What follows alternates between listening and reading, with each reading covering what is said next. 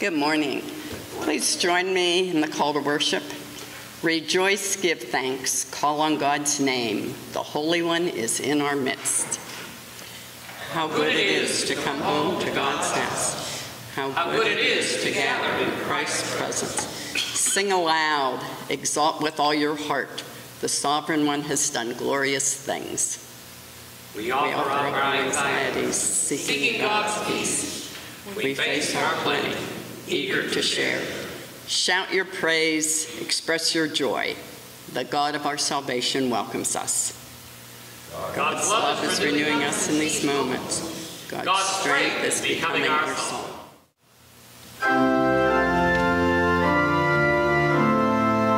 Could we stand together, please?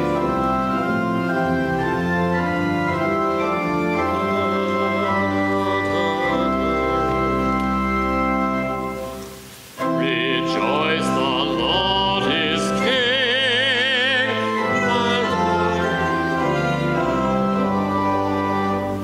Rejoice, give thanks and sing,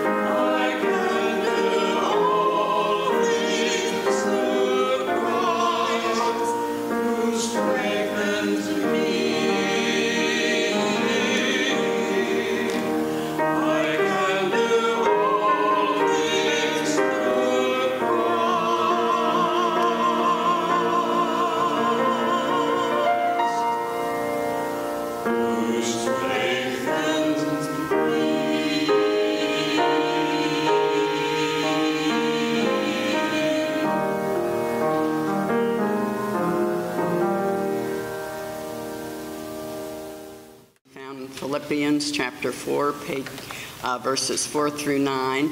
It's on page 198 in the Pew Bible. Rejoice in the Lord always. Again, I will say, rejoice. Let your gentleness be known to everyone. The Lord is near. Do not worry about anything, but in everything by prayer and supplication with thanksgiving, let your requests be known to God. And the peace of God, which surpasses all understanding, will guard your hearts and your minds in Christ Jesus. Finally, beloved, whatever is true, whatever is honorable, whatever is just, whatever is pure, whatever is pleasing, whatever is commendable, if there is any excellence and if there is anything worthy of praise, think about these things. Keep on doing the things that you have learned and received and heard and seen in me, and the God of peace will be with you. God's holy word. You will find this in chapter 4, again, continuing at verse 10. Paul writes to the people of Philippi, I rejoiced in the Lord greatly that now at last your care for me has flourished again, though you surely did care, but you lacked opportunity. Not that I speak in regard to need. I have learned in whatever state I am to be content. I know how to be abased. I know how to abound. Everywhere and in all things I have learned both to be full and to be hungry, both to abound and to suffer need. I can do all things through Christ who strengthens me. Here ends this reading of God's holy word. To his name be glory and praise both now and forever. The word of the Lord. Thanks be to God.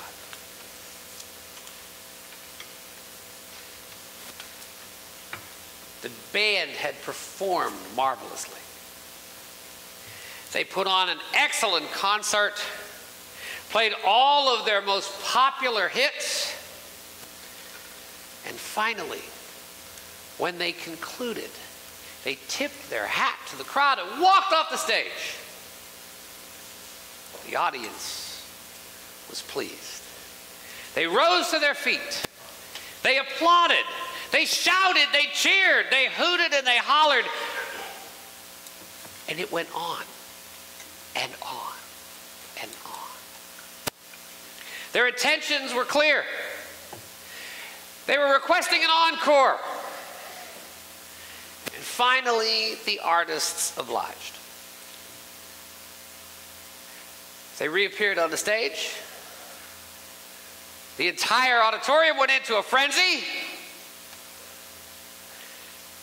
They gathered up their instruments, they sat down, and they played to the crowd. A magnificent encore performance.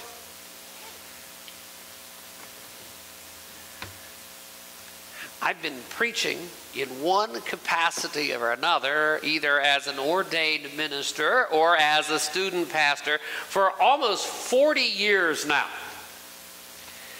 I've got to tell you what, no one has ever, not one time, stood up after a worship service and applauded greatly and demanded an encore.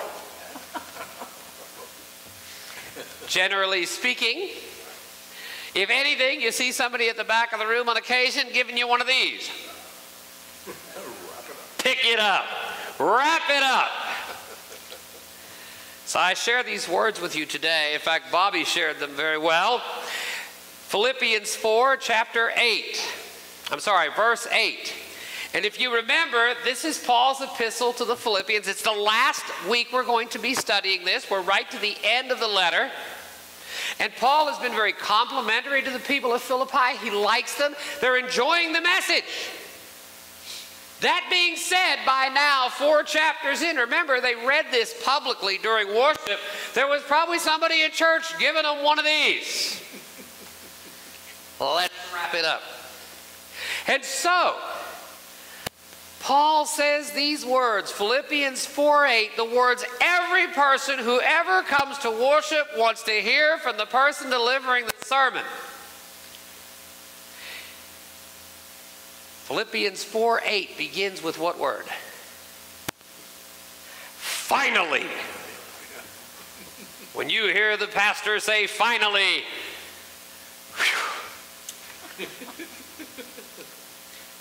I made this suggestion in the past, that when you are studying the scriptures, when you're studying the Bible, people say to me, they don't know what to look for, how to do it.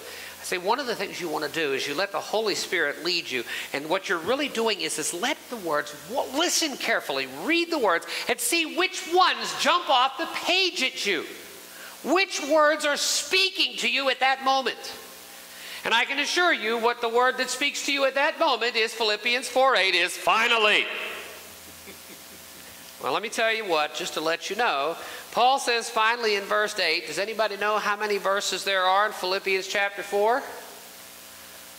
23. When he says finally, he's got 15 more to go. Paul, however, says these words, finally, whatever is true. But what I just said to you a moment ago, what words jump off the page? Seriously, what word jumps off the page? Whatever is true. Ancient philosophers debated truth. Existentialists tried to wrap their head around truth. Let me ask you this. Are we still trying to discern what is true today? Paul begins by talking about truth. What did Jesus say about truth? He said, I am the truth. Paul looks and he says, whatever is true.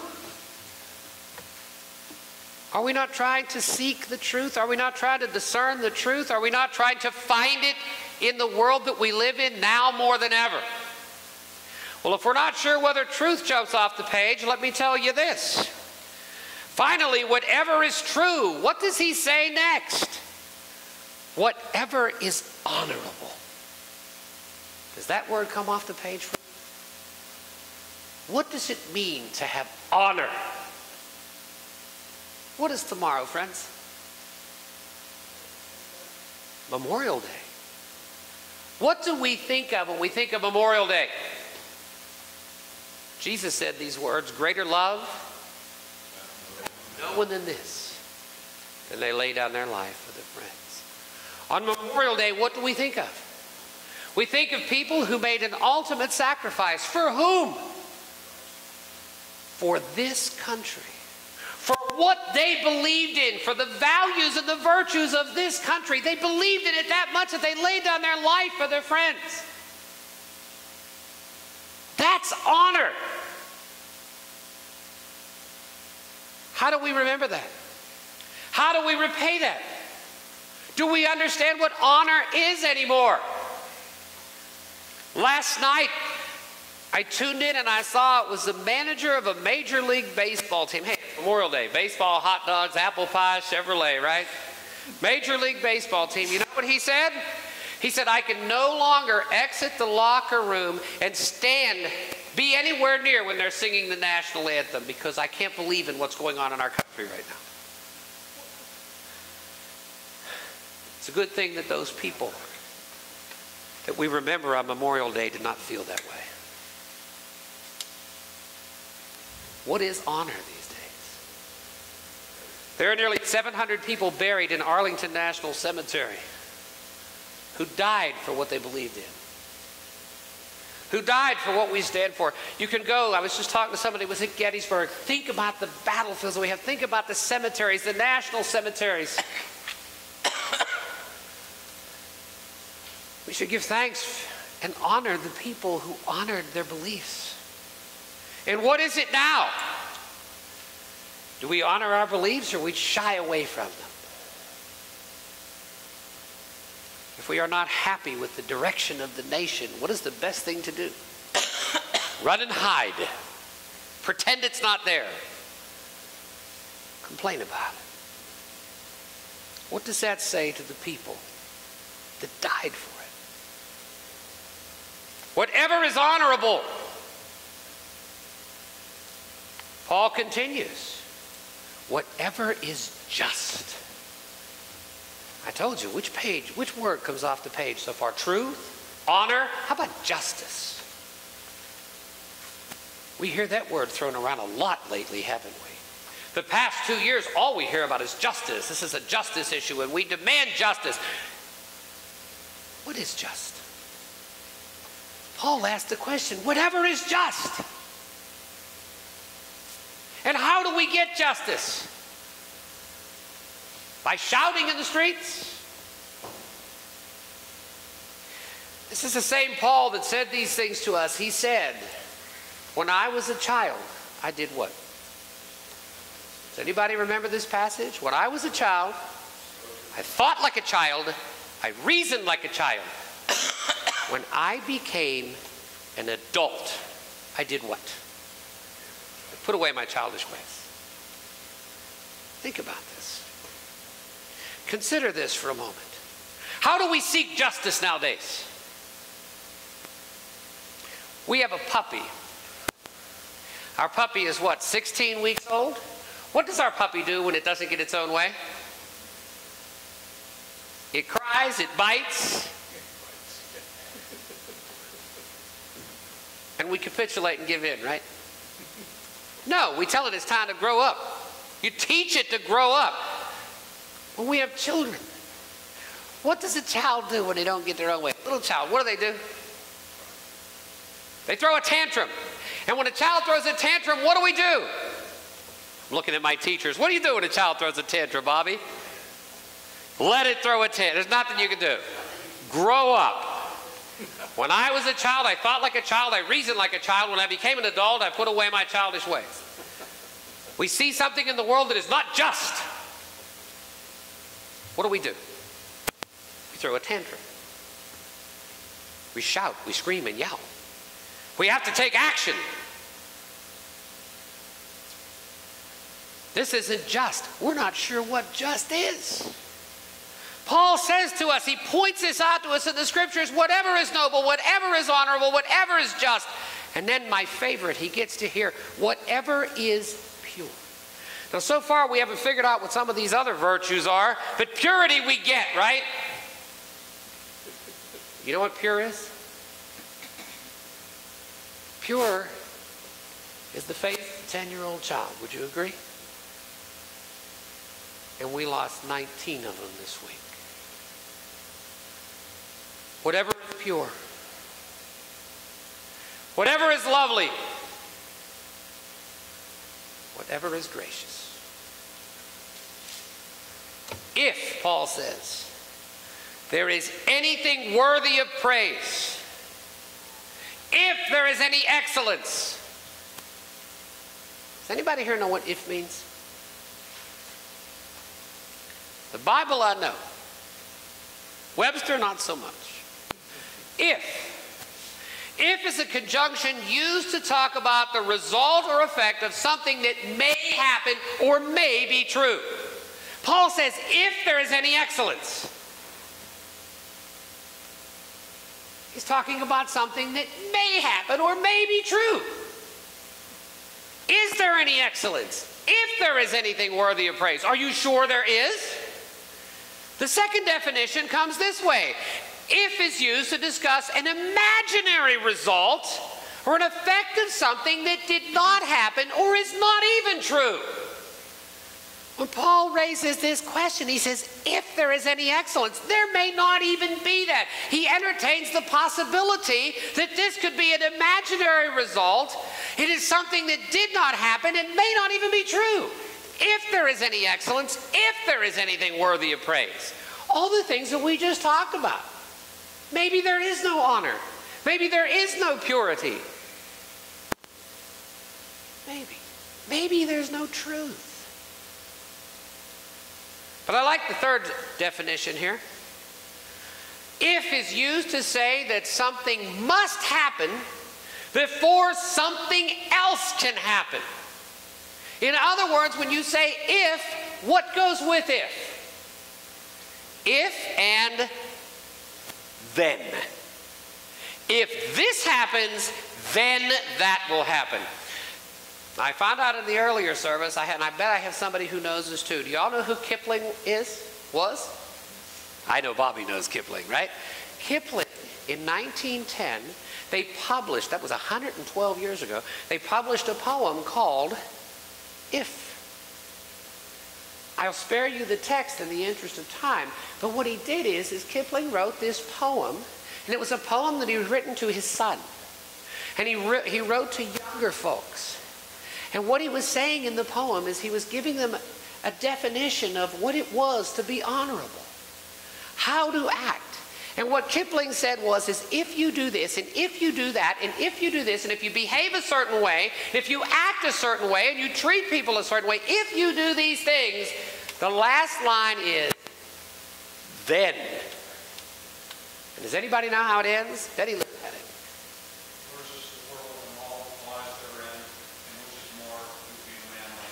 You will be a man. Thank you, Ed. When I was a child, I thought like a child, I reasoned like a child, and then I became an adult and I put away my childish ways. If you behave a certain way, if you do these things, then this happens. And that's what Paul is telling us here in Philippians. If there is any excellence, if there is anything worthy of praise. And then I love this word. Think on these things. When I was in the 5th grade, I had a science teacher. And do you know what an impact somebody makes? I mean, if you can still remember your science teacher from 5th grade, and I'm looking at, you know, science is not my thing, right? You're going to find out why in a minute. My science teacher was actually an Episcopal priest. And if you want to tell a very conservative Episcopal priest, I might have, teaching earth science, okay, to elementary school kids. I don't remember a lot about what he taught, but I remember one thing he said. It has stuck with me all these years. He said to me, do you know the one thing that people do not do? He says, make sure whatever you take away from here years later, I want you to remember this. No one thinks anymore. People do not think. They plan, they prepare, but they don't think.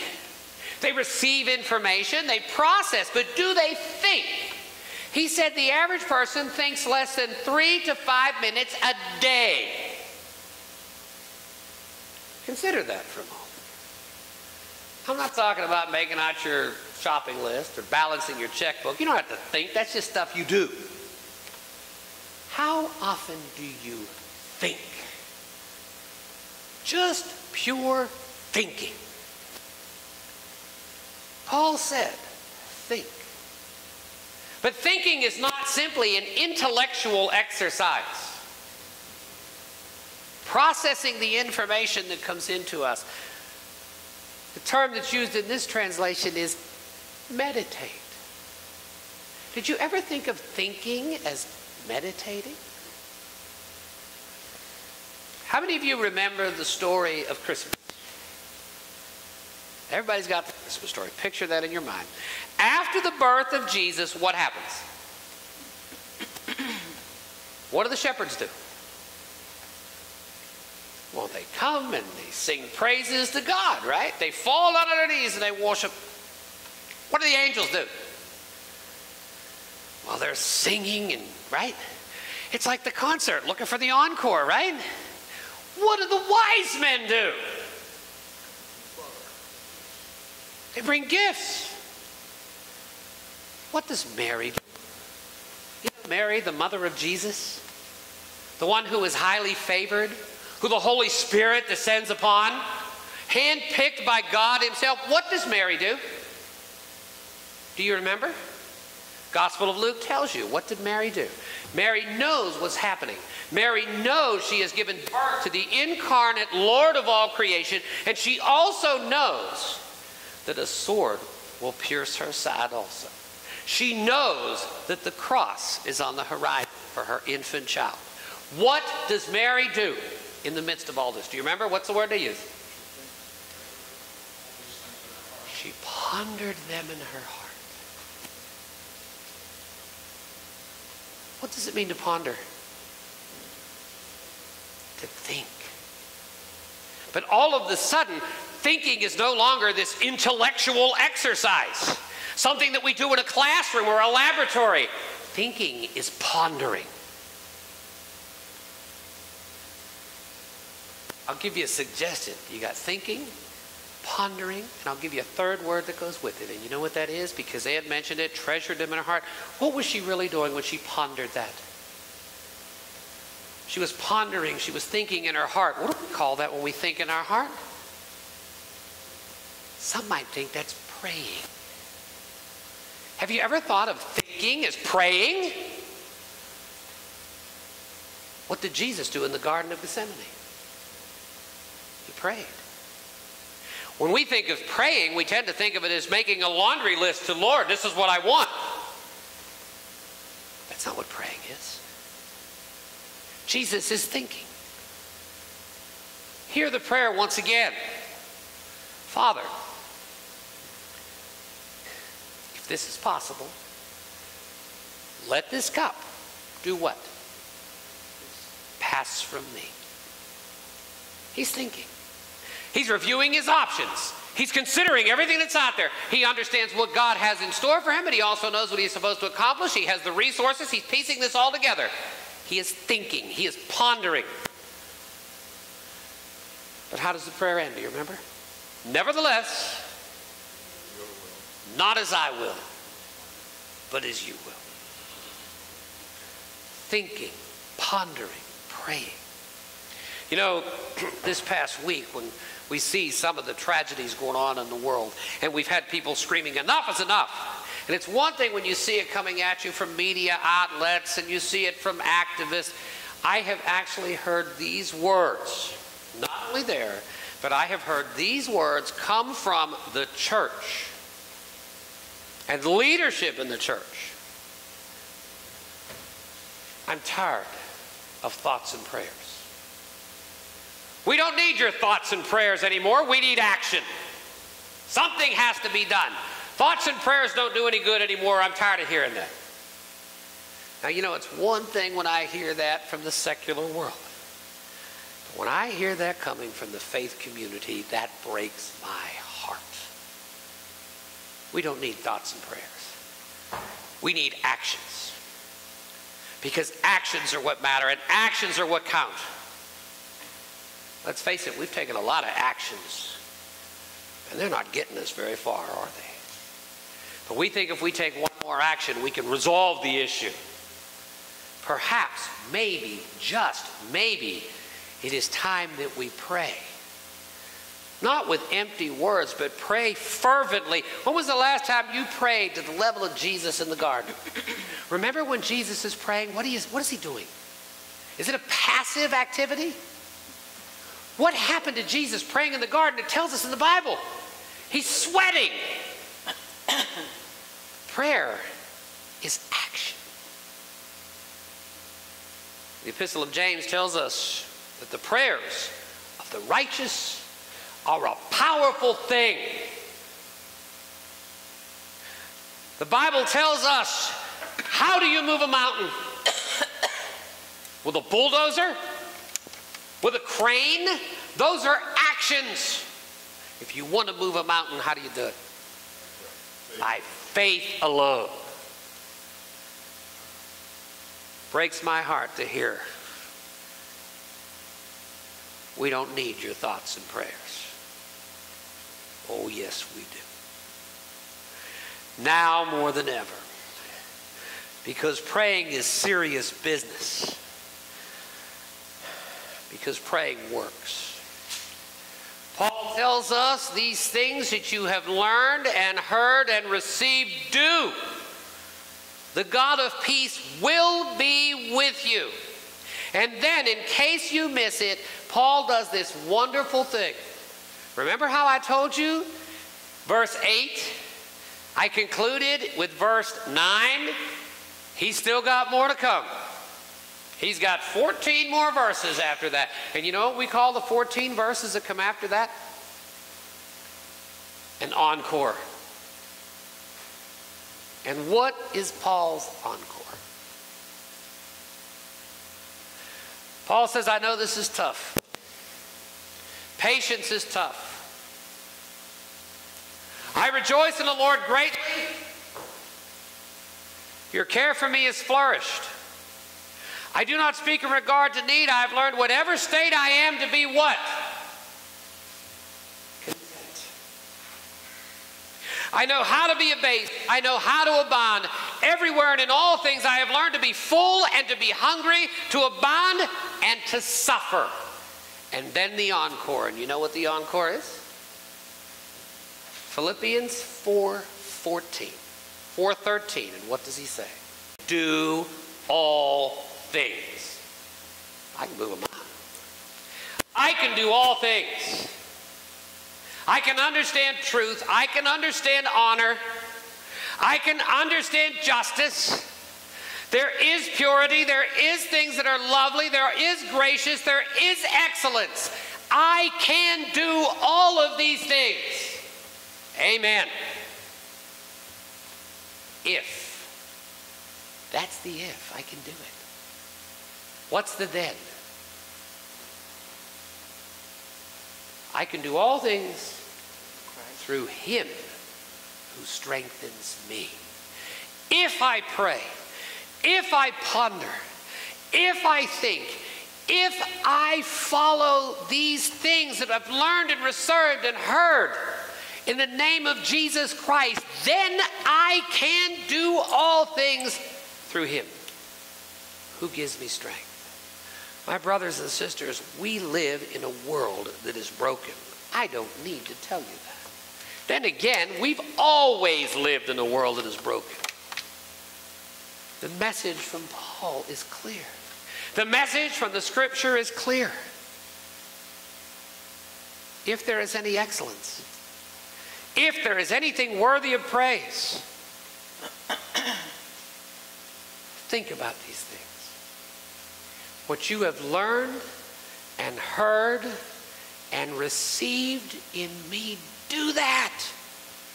And the God of peace will be with you.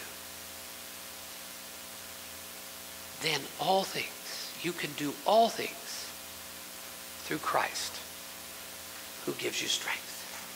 Amen. Could we stand, please? Amen.